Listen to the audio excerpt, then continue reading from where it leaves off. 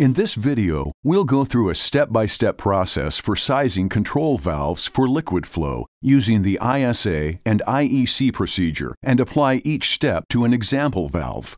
Let's go through how to verify the appropriate valve size. Step 1. Specify the variables required to size the valve. The desired valve design is a Class 300 globe valve with an assumed size of 3 inches and an equal percentage cage. We'll assume standard concentric reducers will be used to install the valve into the line. This valve has a 100% open flow coefficient, or CV, of 121 with a liquid pressure recovery factor, or F sub L, of 0.89. The process fluid is liquid propane, and the service conditions are shown. We'll keep these conditions on screen throughout for reference. Step 2. Determine the equation constants N1 and N2. From the equation constants table in the control valve handbook, N1 equals 1.0 and N2 equals 890. Step 3. Determine the piping geometry factor, or F sub P, and the liquid pressure recovery factor, or F sub LP, adjusted for the attached fittings. First, find the necessary resistance coefficients needed when the upstream and downstream pipe sizes are the same. Use the K1 equation and plug in your variables for a result of 0.37. Now use the KB1 equation and enter your variables for a result of 0.98, and use the sigma k equation and insert the variables for a result of 1.11. Next, let's calculate the piping geometry factor, or F sub P. Use the standard F sub P equation and plug in your variables for a resulting F sub P of 0.90. Then, calculate the liquid pressure recovery factor, or F sub LP. Use the equation and insert your variables to find that F sub LP equals 0.81. Step 4.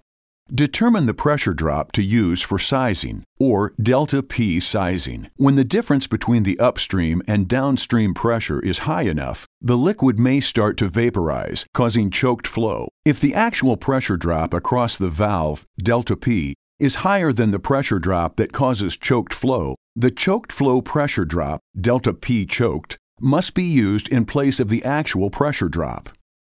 First, find the liquid critical pressure ratio factor. Use the F sub F equation. Plug in your variables for a result of 0.83.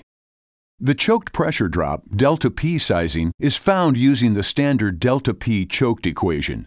Enter your variables for a result of 171 psi. Since the actual pressure drop is lower than the choked pressure drop, we know that ΔPsizing equals ΔP, which equals 25 psi. Finally, for step 5, calculate the required flow coefficient, or CV. Use the standard equation for CV. Plug in the variables for a result of 125.7. The required CV of 125.7 exceeds the capacity of the assumed valve, which has a CV of 121. For this example, it may be obvious that the next larger size valve with a 4-inch nominal pipe size, or NPS4, would be the correct valve size. This may not always be true, and a repeat of the previous steps should be carried out. Now let's assume it's an NPS4 valve with a CV of 203 and an F sub L of 0.91. These values were determined from the flow coefficient table for a Class 300 NPS4 Fisher ES globe valve with an equal percentage cage.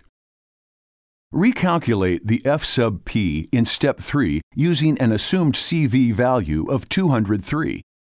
First, find a new sigma k value using the equation. Plug in your variables for a new sigma k value of 0.84. Now recalculate F sub P using this new sigma k value for a new F sub P value of 0.93. Enter this value back into the CV equation from step 5 for a new CV of 121.7. This solution indicates only that the NPS4 valve is large enough to satisfy the service conditions given. There may be cases where a more accurate prediction of the CV is required. In such cases, the required CV should be redetermined using a new F sub P value based on this new CV. In this example, CV is 121.7. When we insert that into the equation, we get a new F sub P of 0.97. Now plug this F sub P value into the CV equation for a final CV of 116.6. Because this newly determined CV is very close to the CV used initially for this recalculation, 116.6 versus 121.7, the valve sizing procedure is complete.